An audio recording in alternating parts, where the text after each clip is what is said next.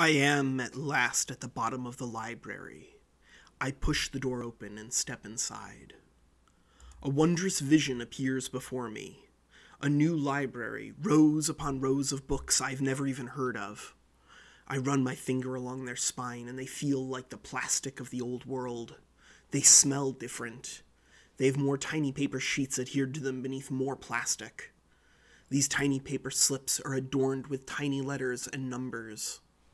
Keziah! I hear the voice as though it is from nowhere. Paul! I hear the voice as though it is from within. Vincent! I hear the voice as though it is in the distance. Mahonic! I hear the voice as though it is everywhere. I see the books in front of me throw themselves from their shelves, and they begin to turn their own pages as though animated by some spirit. I learn the secrets of the old world in what feels like moments while books fly around me, pages turning. Through the flashes of ink I see something, and the swirling mass of books begins to part, revealing an illuminated hooded figure. Mahonic! The knowledge of the old world will destroy the new. I feel power coursing through me, an incredible motive force.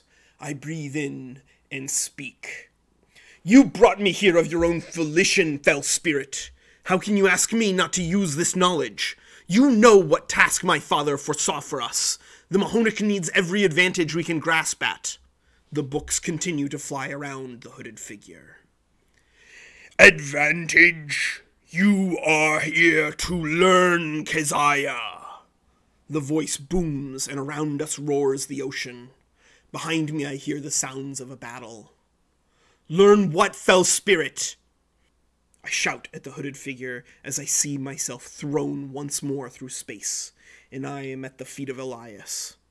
Blood pours from my heart onto the ground. His eyes are locked onto mine in terror. Behind us, my war host is disintegrating. Protect the library. From what, Keziah? Elias Rodham is not an unreasonable man. He fights for his country and his people. He fights to protect them from the Mahonic, from the incredible war host out of the east, from our pillaging and our destruction and our madness. He fights to protect his people from us, from what sleeps beneath it. My eyes close and darkness enters my vision once more.